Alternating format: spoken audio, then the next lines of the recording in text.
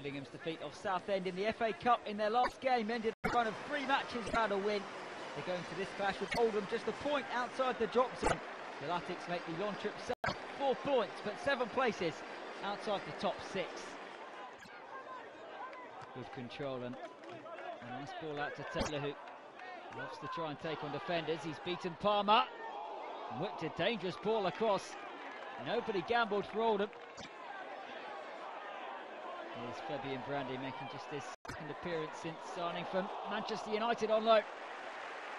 Well, he scored on his first and he almost turned provider. Gillingham about their captain Barry Fuller and their top scorer Simeon Jackson for this game. The boss Mark Stimpson admits that the fact Jackson's on international duty with Canada is frustrating. Here's Weston. What an effort that was. Well, who needs Simeon Jackson, because that was a beauty. Flahaven was beaten. Still goalless at the Priestfield. Surging run and a dipping effort.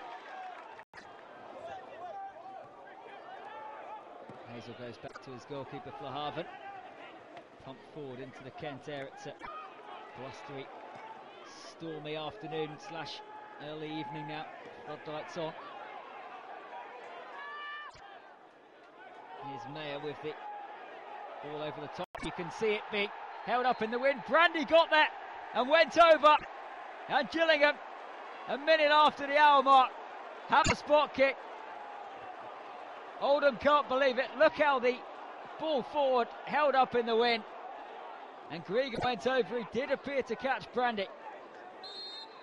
Weston, who hit the bar in the first half, scores in the second. Gillingham have the advantage. An emphatic penalty. Well, Oldham will argue long and hard about the decision, but it is slotted away perfectly. Flahaven went the right way, but it was far too powerful. And the home fans are on their feet and happy.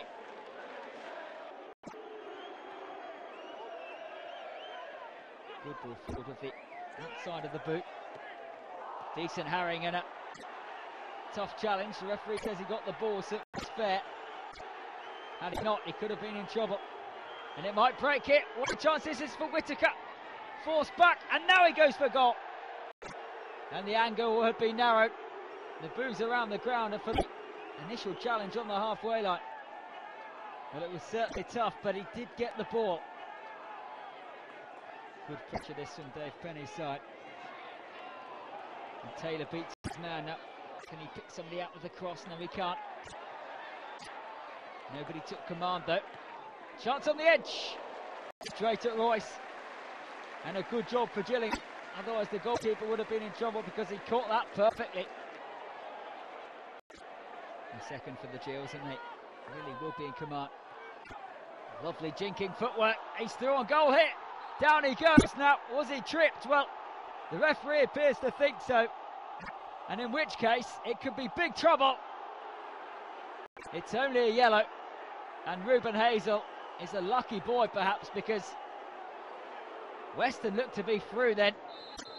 It's still a free kick in a dangerous position. Nutter will take it left-footed, but it was a bit of a waste, really. All eyes on the referee. Are Gillingham on their way to an invaluable 3 points? They certainly are. Curtis Weston's penalty, the only goal of the game at the Priestfield. The home fans will go home happy. Gillingham 1, Oldham 0.